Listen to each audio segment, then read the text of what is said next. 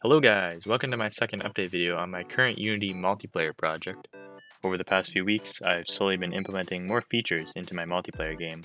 If you don't know what I'm working on here, I'm basically working on a multiplayer game in Unity. Right now it's just a basic first-person shooter, but as I work on the project more, the gameplay style I think will become more clear as I decide where I'm going to take it. So, let's get into what's been added since the last update video. So the first thing I worked on was getting a simple scoreboard working. In order to do this, I needed to keep track of how many times each player has died and how many kills they have. Once I did that, then I just had to update the scoreboard for every player connected to the server. Also, keeping in mind that if a player disconnects from the server, I need to remove them from the scoreboard, and if a player joins the server, their scoreboard needs to be updated with all the players' stats that were already on the server. Blah blah blah, a little UI here, a little coding there, and boom! We got a scoreboard. I also messed around with the shooting particles. Some interesting things happened with that. But anyway, I think they look better now. Probably can't even see the difference, but you might have already seen it, but I changed the health indicator to a health bar. I think it looks good.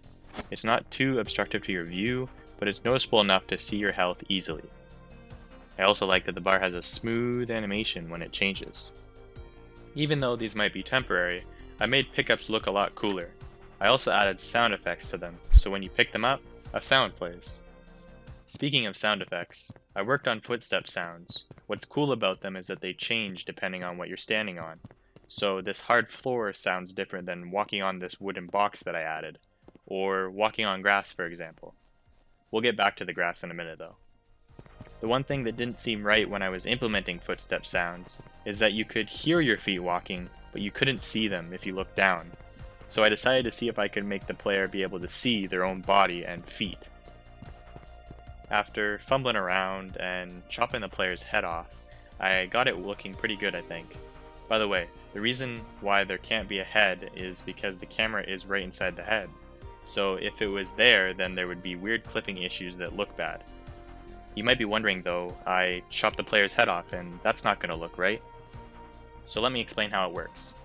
So there's actually two player prefabs. One player prefab for the other players and one for the local player.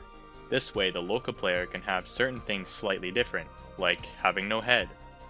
There is actually a head there, it's just invisible, but it still casts shadows, so from your own view, it looks like it's there, because all you see is your shadow, right? But like I said, there's a separate player prefab for the other players, so that they can have a head that you can see. A headless player running around does look pretty funny, but you should be able to see the head of other players. Okay, another thing I added was support for commands. Right now there are just a few basic commands like Memo or health or killing yourself. Most of these will only be available to admins on the server, but these are good to implement early because they are very useful when testing during development. Let's use one of these commands to show another thing that I worked on, which is changing scenes. With the command /scene and then the scene name, you can now change the scene/level that the server is running. This handles respawning all players into the new scene as well. Okay, now you can see that we are in a completely different scene. So in this scene, you can see that I've been working on what the visuals will look like in my game. The art style is going to be low poly as that's what I'm good at, and I also have just a thing for low poly. I think it just looks cool. I have modeled some low poly trees in Blender and made a shader using shader graph, which is new to me, that makes the leaves move in the wind. I think it looks really good. Then there's the grass. I'm actually really happy with the look of the grass. I also modeled it in Blender, but then just rendered a flat black and white image of it and used Unity's terrain and grass system to render it. Unity's terrain and grass system applies a color to the black and white image of the grass and places it on the terrain. I'm not sure if I'm going to continue to use Unity's terrain, but I'm leaning towards it because I really like how the grass looks, and it would really make things easier because I wouldn't have to model my own terrain in Blender. So I think that's about it for new stuff that I've worked on.